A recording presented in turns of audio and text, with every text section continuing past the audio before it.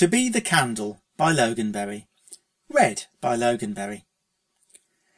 Pick a pony at random and ask her to describe a broken mirror. A bit to a sense, as she'll talk about its shattered glass, its fractured reflections, the 7 years bad luck it brings, all the things you'll have heard a million times before. And indeed, those words would have painted an accurate picture once, back in the storybook days.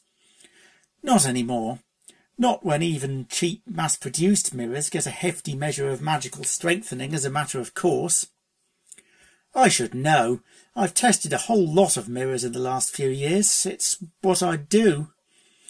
I don't even want to think about how many of them I've attempted to break in that time, but it's going to be a pretty large number. As my old boss used to say, it's a job that involves a whole lot of bucking. I just never thought it would be quite as much as this. It's ironic, really. Most ponies, even today, will go out of their way to avoid breaking a mirror, yet here I am coming at things from the opposite side all day long. If you'd told me as a foal that I'd be spending my adulthood trying to smash the things, I'd have been utterly ecstatic. I was one of those colts, you see. I was always building enormous towers and fairy tale castles with my piles of wooden blocks, just like my friends. But in my case I was doing it with a rather different ultimate aim. That of seeing them tumble to the floor in a great clattering roar. Way back in 2nd grade I told my teacher I wanted to work in demolition. I guess I got something like that wish in the end. Ponies who knew what I did with my time might think that my life must be solitary and lonely, and they'd be right. My life is a very lonely one. The loneliness tears at me when I wake up each day and I remember who I am and what I must do and why. But it's also true, I guess, that you're never quite alone with a mirror. Your reflection is always there with you, paralleling your movements, almost but not quite your twin. As I said, you just don't expect mirror glass to smash nowadays, but there's always a tiny thought in the back of my mind. Would I? Should I? Do I have the right to destroy the pony who is more like me than any pony else in the world, just to get what I want? But that's what I try to do, bucking at the glass with all the strength I can muster all day and every day, far into the night until exhaustion overtakes me and I can no longer keep my eyes open. I don't do it because I like it, although I'll admit that I do sometimes feel a certain twisted satisfaction in my being a stallion who poured his young adulthood into learning the subtle secrets of mirror construction, yet now using those self-same skills to try to destroy what some pony else might have crafted. I suppose it's what I was always fated to do. My destiny, though you wouldn't know that to look at my simple rippled cutie mark. Though I didn't know it back then, it's been my destiny ever since a certain colt on the verge of adulthood started to work for Looking Glass all those years ago. Yes, that Looking Glass, the one you've probably all read about, or more likely slept through college lectures about. Who do you think it was that told me all that stuff I mentioned a minute ago about the old days in the mirror business? In the twilight of his days I was his apprentice. The only one he ever took on. Well, if you don't count a couple of temporary assistants for some of the really big jobs like the Hall of Mirrors in Canterlot Castle. Looking Glass was getting on in years by then, and he couldn't shin up ladders as he once had, so a young, strong filly or colt who wanted to make a few bits to put by for a rainy day or to buy hearth-warming gifts was always welcome to join the team for a little while. But I was something else. I was the colt he chose to hold his secrets close, to take a piece of him with me after he was gone. And when those 7 long years at the hooves of my master were done, and I knew, or thought I knew, all there was to know all about the mirror business, I went into that same business for myself. I've never really had all that much imagination, so I just used my own name. Silver Buck Mirror Testing Services was a half-decent pun, I suppose, given that dollar coins really were made of silver in those days. Mind you, I kept the name even when Princess Celestia decreed the shift to bronze coinage a year or two later. Bronze buck sounded like a slightly dodgy iron pony competitor, so it wasn't exactly ideal.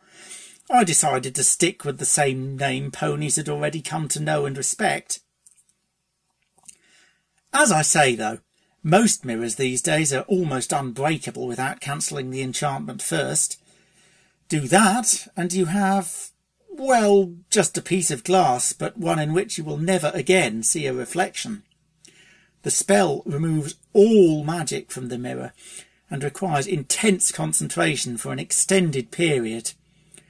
Not many unicorns are powerful enough to do mirror magic, not even Looking Glass. Other than the princesses, I've only met a couple in all my long years. One of those I came to know quite well became a princess later on. Well, there was another who probably could have done the same had she followed a truer path. Oddly enough, the tracks of those two ponies' lives crossed because of mirrors. That story is a remarkable one indeed, but it is not one to be told now. Perhaps one day I will be able to spend time telling stories for fun once more. But to return to my own sad tale. There are just a few ponies who like to keep a little collection of antique mirrors around the place for one reason or another. In some cases they're valued family heirlooms. In others they have some sentimental value. In still others the mirror's owners just have a bit of a thing for old and interesting knickknacks. Those mirrors are very rare in Equestria now, and with every passing year they become more so.